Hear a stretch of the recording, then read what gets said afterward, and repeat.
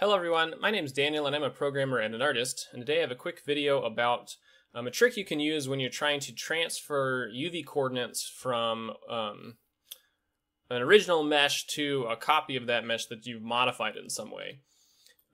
Whether that's like by simplifying the geometry, or if you did a voxel remesh using a volume, or I don't know what all it might work for, but in this case what I have is I have this roof and I wanted to make evenly spaced topology for that roof. So I made this subdivide node group that subdivides it into little squares, and that messed up the UV coordinates, as well as losing the material, which I had to restore. But if you just try to, if you take that original mesh that's just the simple quad and you want to transfer your UV coordinates, you could try to sample the nearest surface and plug that. Oh, and the reason you might want to do that, make the even topology like this, is to add some noise to the shape or something.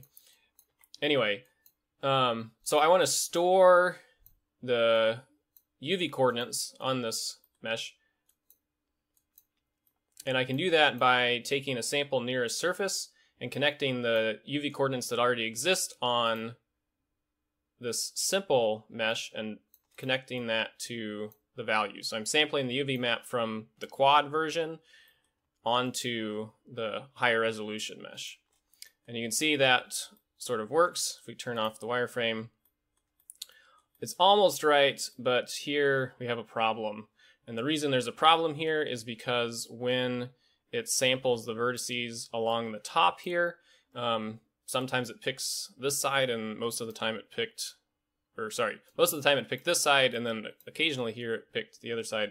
I don't know why exactly. Anyway, because it's sampling from the wrong side and then the coordinates weren't matching up perfectly, you get that stretching. And so initially that seems like it would be a very tricky problem to try and solve, because how do you know which face corners are even affected by it? And then once you've found those, how would you figure out the correct UV coordinates? Seems a little bit tricky, but luckily I remembered solving this when I was making rocks, and I was remeshing a shape to a volume and then distorting it some, and then I was trying to transfer the UV coordinates from a simpler mesh onto the higher resolution mesh that I made by converting it to a volume. And in that case, I forget exactly how I did it, but somehow I scaled the UVs slightly.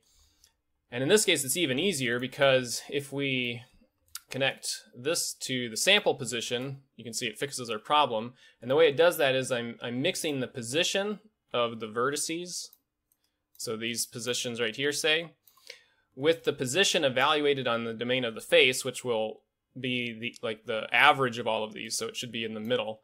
And so if I mix 99% the position of the vertices with just the tiniest bit of the face, it pulls the sample position down just enough that it correctly samples from the right side, from the correct face in the original mesh, but not so much that you can detect a seam. Now if you turn this down, you can see how it scales on each face. So you want to keep it as close to 1 as you can. You could probably even go higher if you wanted, I think. Okay, so what is that? Six nines is too many, but 5 it still works. Anyway, I thought that is one of those things that is just useful to know, so I would make a quick little tip video about it. That's all I've got for this one. Thanks for watching.